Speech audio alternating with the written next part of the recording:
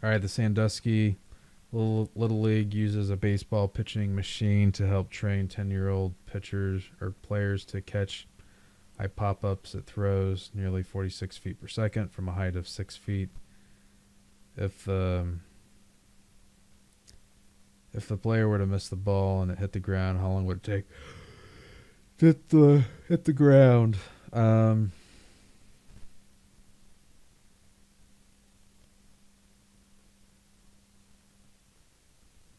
All right, I'm gonna guess.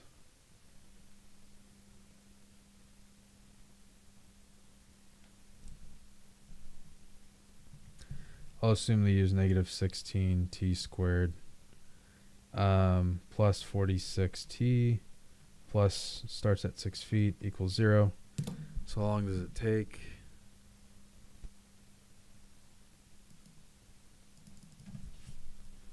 Negative 16 x.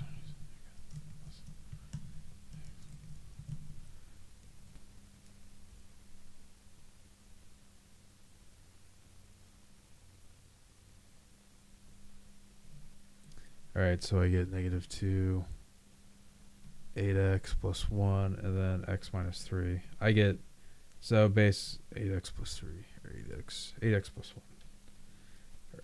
And I'm sorry, that should be t, but that's fine. All right, so t equals 3 seconds. That's the second volley. What's the maximum height?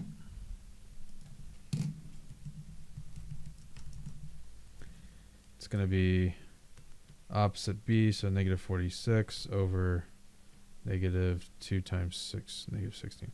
So 32, which is going to be equal to 23 over 16. So 6.